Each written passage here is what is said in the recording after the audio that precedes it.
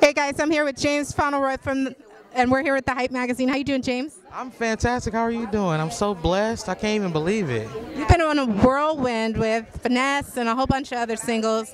What's been your favorite artist to work with so far?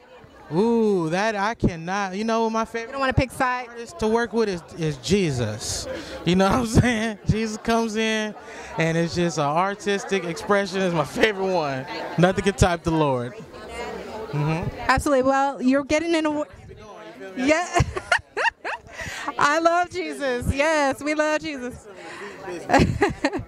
All right. Well, I see you're getting an award tonight, so congratulations. Yes. So Motown's being honored with the Heritage Award. Who are you most excited, or who's influenced your career? No, just from back in the day. Who's influenced your career from back in the day? Oh, look, Angela.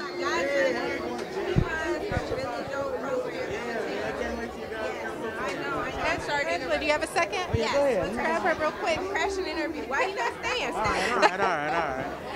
Hey guys, I'm here with James Fauntleroy and Angela Rye. You know Angela Rye from CNN.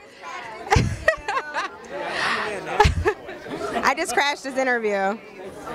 Angela, tell us what's an issue you feel like is super important for voters to be talking about right now? Well, I just brought this up. So I just read the entire Mueller report on my podcast from front to end. It was just released today. I want black folks to start paying attention to that report because we have been like, okay, we got too many other things to worry about. Okay, the dude deals with Russia. Okay, that's too much. But Russia targeted us specifically. Write a song about it.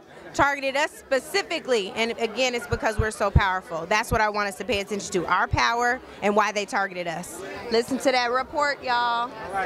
Thank you so much. Yeah, we're good. He's the man. You need to talk to him.